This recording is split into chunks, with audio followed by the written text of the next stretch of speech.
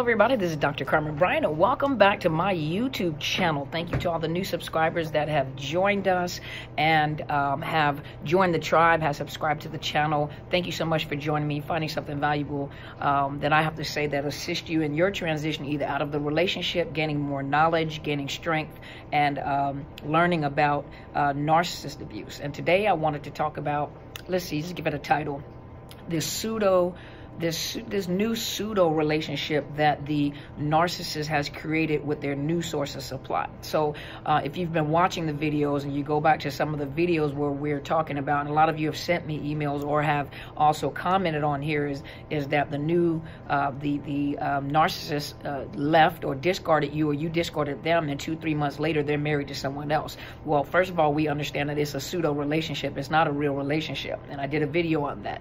Number two, a lot of you are still following them on Facebook, looking at them, so your heart is broken because it appears as though they're happier with this new supply, you know.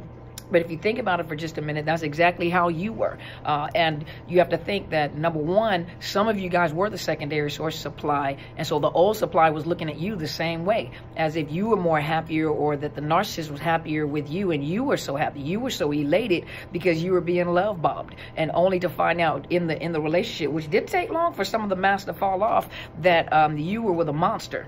You know, you were miserable and unhappy, but the projection, or the whatever was displayed to public, you always made it seem like it was just so wonderful, so beautiful. And they worked very hard to make sure that they showed the old source supply. And some of you may not have realized it, you do now, the old source supply, or people within public that knows them, how happy they are, regardless of how you felt on the inside, because they had no concern about how you feel. It's just how you make sure that it looks in public. Some of you may even heard them may have heard them say that, whatever goes on in our house stays in our house. No one is supposed to know what happens in our home. The children are told that what goes on in our house, you better not tell anybody, and you better not, so what do most people do? They present as this happy family, this happy couple. So these people are looking at you, envying how wonderful this relationship is. And most of you guys know that's not the case. And so if they've discarded you, or you have discarded them, and they've moved on to a new source of supply and created a new family, do know that the same thing that they were doing with you, they're even worse going into this new relationship. Number two, keep in mind, remember I talked about the fact that they thrive in chaos. They thrive in chaos and confusion because that is the only way that they can maintain their dominance and maintain control. Because as long as you're confused, they can manipulate, they can fast talk, whatever they have to do to get what they want. They don't have the means of being able to negotiate and accept a no from a person. If you say no, they'll find another way to do it anyway. And so if you think about it for just a minute, in most, but in organized crime, whether it's gangs, mafia, whatever it is, in organized crime, this organized crime is very systematic and very organized in creating chaos. They create chaos, they inflict fear, cause division, they tear stuff up, but it's very organized in what they're doing. If you go within the organization, there's hierarchy, there's a demand for respect and honor, but it's organized. It's very, very organized, and what they do is organized chaos. And so the same way with a narcissist, it's organized chaos. They're very systematic at how they inflict chaos and how they do what they do in order to get what they want. You and I may be able to have a conversation, and I may disagree, or we may have to come to a compromise as to, okay, I understand your vision, but this is not what I do, but I can do this, and we can meet, we can compromise and find someone else that may be able to do this. Well, a narcissist is not that way. When they want something, and they say something to you because they need you to agree with them to get or do or have or whatever it is that they want. If you say no to them, you've caused a narcissistic injury. So they'll find any way they possibly can to force your hand and to force your decision to get what it is that they want. Now, having said all that, remember, you may have, let's say, for example, you have children by this narcissist, male or female, and they move on to this new supply with their family or their children, So they get into this relationship, and immediately they have to create because remember, some of you were long-term relationships with these narcissists. And so being long-term relationship, you were the main source of supply. You provided copious amounts of fuel.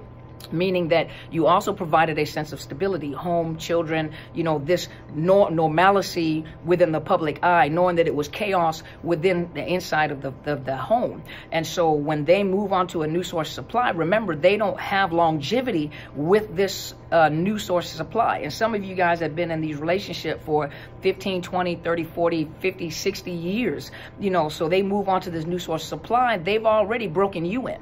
And either, number one, they've depleted you and you have nothing more to offer them. And so they move on to another source of supply that's full of fuel. Or number two, you woke up and you put boundaries up. And so they don't have the amount of control that they had over you at one point in time. So they have to find someone else that's more naive, that doesn't know anything about them, that's more flexible, and that's more gullible. Sad to say, that's how we were. The gullible, they don't know anything about them. So it's easy to mold them. So now here they take your attributes. Let's say, and I'm just going to use this as examples. Let's say that you were a doctor, a lawyer, you were in a specific type of profession that had a specific type of language, an educator, it doesn't matter, or had a certain language. They take upon your persona and they take upon your language, and certain things that they liked, that they dogged you out about, but they take your persona and implement it in this new relationship. They take upon your persona and implement it in the relationship. And then what they do is they take the new supply and try to mold and groom the new supply in the attributes that you have. And so the sad part about the whole situation is that the new source of supply is always a shadow walker. They're always walking in your shadow. And these new sources of supply would do anything to appease the narcissist because they can feel that sense of disconnect between the two of them, because you may have been the longer source of supply at one point in time. And so the narcissist may accidentally slip and call them by your name, which happens quite often if you've been in a long-term relationship, and it really bothers the new source of supply because in their mind, the way that this narcissist presented themselves is that they were so in love and you're the one that I've always wanted. That's why I'm leaving this long-term relationship and I'm being with you because you understand me, and he or she didn't understand me. So this new source supply head is just totally gassed up, really believing what this narcissist is saying. But on the inside, and some of you felt the same way, on the inside, the narcissist puts them in a position where they are always in a position of competition with you. They want to triangulate between the three of you, you, the new source supply, and the narcissist, and they want to see you two fight over this narcissist. Well, for those of you that went no contact and you don't involve yourself in it, the new source supply is constantly at battle with an individual that they don't even know. They want to know what you sound like. They want to know what you look like. They go and look at your Facebook pages and your social media and look you up because they want to know what is it about you that caused them to love you. And it wasn't love. They were obsessed with the attributes or something that you have. They were fueled by you, and they don't understand it. In their mind, the new source supply is what is it about you that they love so much so that I can begin to conform in order to pull, because they feel the disconnect. They feel the disconnect. They're constantly competing for the attention of this narcissist. They're constantly competing for the affection, the love, in assumption that this is what you were getting. And so they'll do anything to conform to the demands of this narcissist, to include the narcissist. Say your children have visitations back and forth.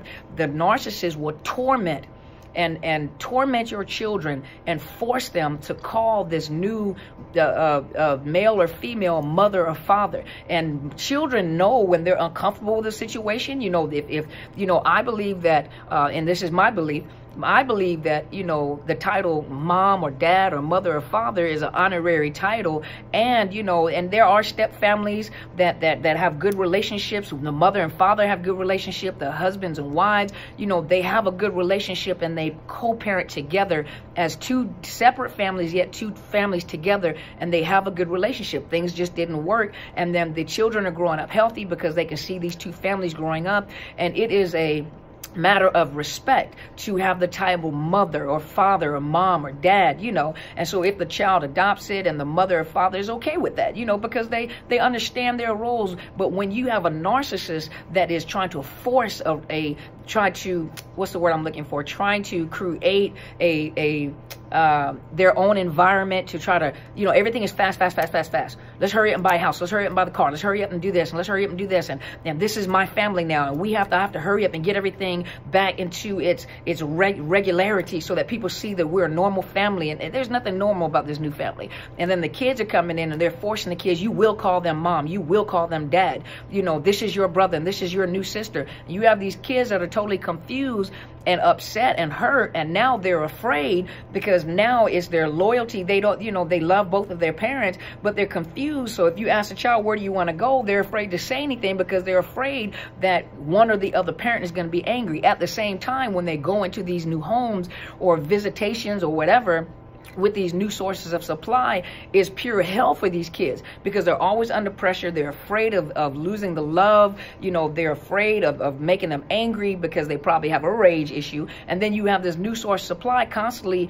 competing with an individual that they don't even know. You know, so they are your shadow walkers, constantly trying to figure out who you are, looking at your kids to try to figure out who you are, what your personality is like. Some of them have never, you know, I think it's only appropriate that, you know, a stepfather or a new father, you know, a stepfather or a stepmother, you know, at least connect with the old source supply to get an understanding, you know, a respect, a mutual respect for each other. You know, this is your new husband, that's on you. You know, the main concern is the child. You know, if there's something you need or you need to talk to me about, we need to come together for a plan. That you have to remember that a narcissist creates so much chaos and probably has said so much stuff, smeared you to this new source of supply that is nothing but havoc and chaos. And so you're thinking like, why is he attacking me? Or why is she attacking me? They have no idea who I am. They don't know my story. They don't know why we broke up. All you're going by is a one-sided story, you see? And so a lot of you are being attacked by these new sources of supply because they have become the narcissist flying monkey. And so this narcissist flying monkey, he's got them fighting on their behalf. And so they're making it even worse, or they've already said a lot. You know, I remember this one lady, she was streets, and the new source supply was kind of nerdy, and the narcissist you know, really pumped the new supply up to kind of go after this old source supply. And everyone was telling the new source supply that I don't think you want to try that. You know, that one right there, that one will kill you. You know, that one will cut you. That one is still street, you know. But she was more respectful, like, you know, you do you, boo-boo. That's your man now. I don't have anything to do with that. I'm not getting involved with that. And this new source of supply kept pushing her. And I mean, and she got the beat down of the century. And from that point forward, the old source supply didn't have a problem with the new source supply. And I think the new source supply began to realize, like, I made a mistake. I bit off more than I can chew. You know, I thought I was fishing for a guppy and messed around and got bit by jaws, you know. And so these new sources of supply don't know who you are. They don't know anything about you. Stay quiet. You don't have to compete with them. They're competing with you. They're competing with an individual that they have never met, have never talked to, don't know your personality, don't know anything about you.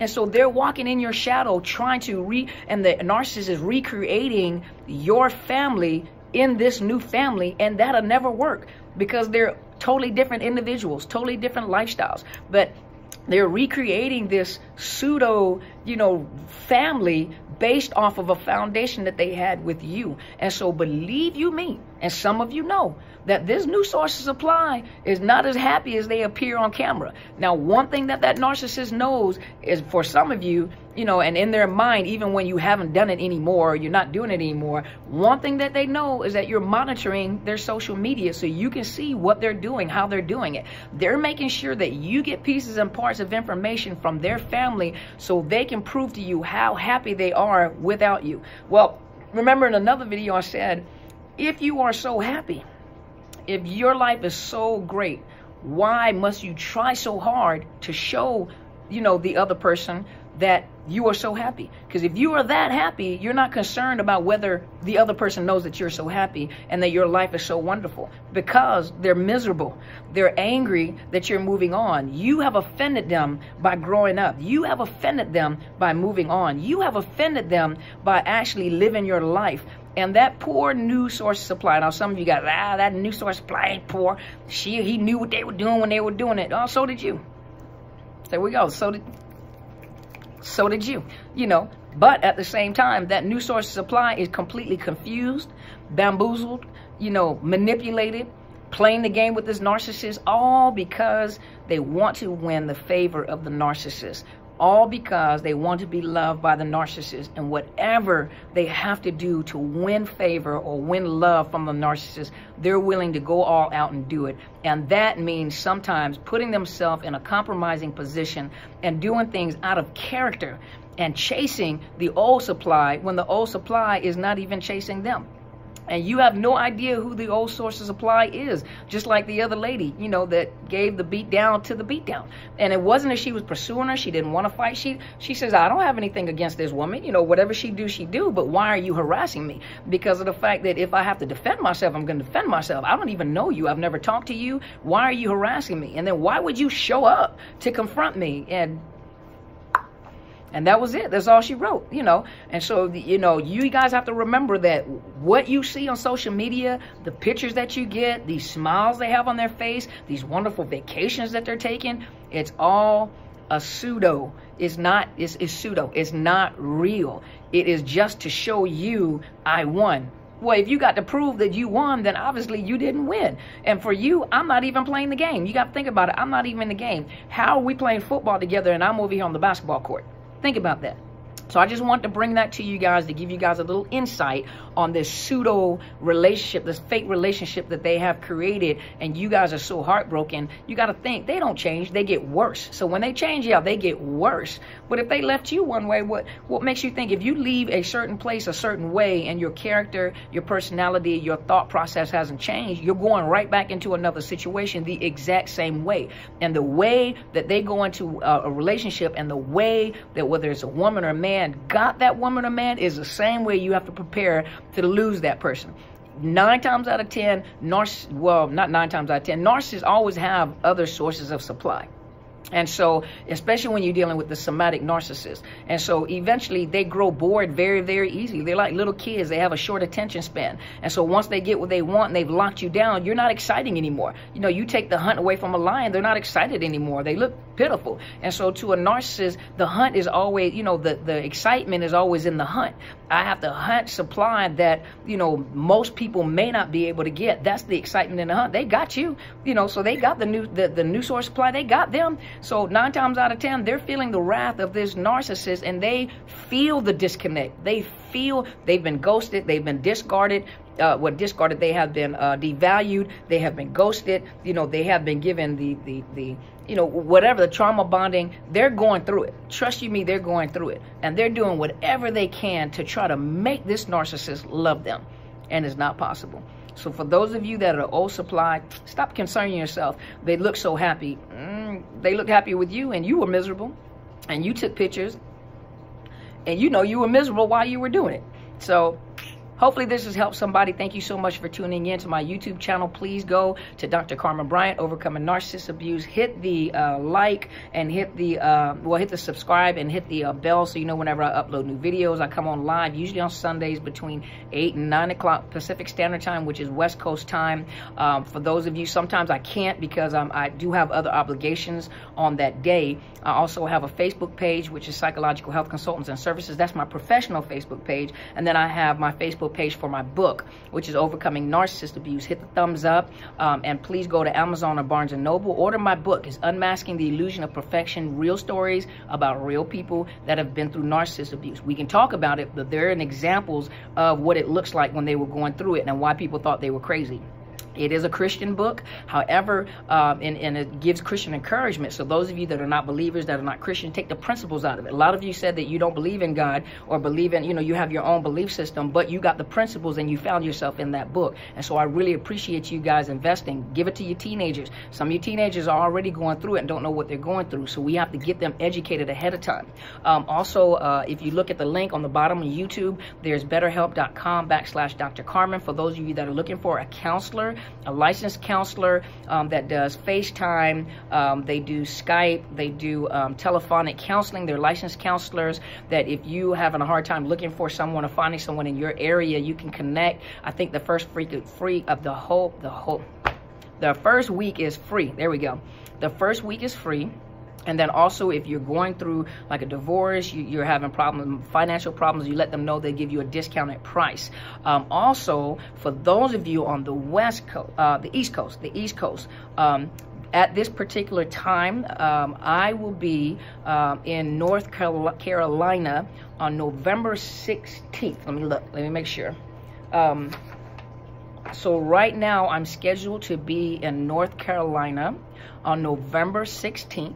I will be with the beautiful Miss Tiara Carpenter of Project Identity. Go look it up on Google, Project Identity Incorporated. And I will be with her. So far, we have scheduled it where I will be in North Carolina with Miss Tiara Carpenter of Project Identity. Go check out her her webpage. She will be sending me more information to provide to you guys, so you can go to Eventbrite and buy you a ticket. It is limited seating, so those of you, well, there is a limitation to the seating. So those of you that would like to come, I will let you know when she posts the ticket information and the location on Eventbrite, and I will put it on a link. And she's given me permission to let you guys know. So November 16th of this year, 2019, I will be in North Carolina with Miss Tiara Carpenter, the CEO and founder of Project Identity. So those of you that would like to come out and support her and come out and meet me, that would be awesome. I get to meet you guys. And so I will give you more information as she sends me more information, and she did allow me to provide you with that information so that you guys can go support her. Go check it out. It's www.projectidentityinc.com, I think. Hold on, let me make sure.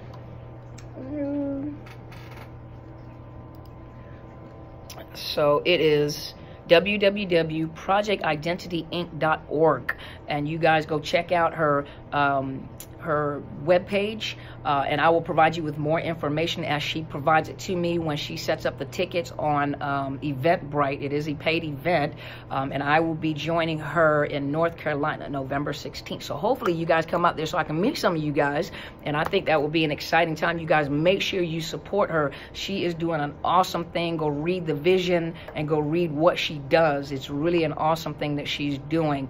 And once again, thank you guys so much. Make sure you check out my mentor's YouTube channel. It is Helen Sadler, Destiny Helper, and she provides you with narcissist abuse information and education based from a biblical perspective, a spiritual perspective, and provides you with encouragement. And thank you guys so much for supporting her and supporting me. And once again, you guys go and be great.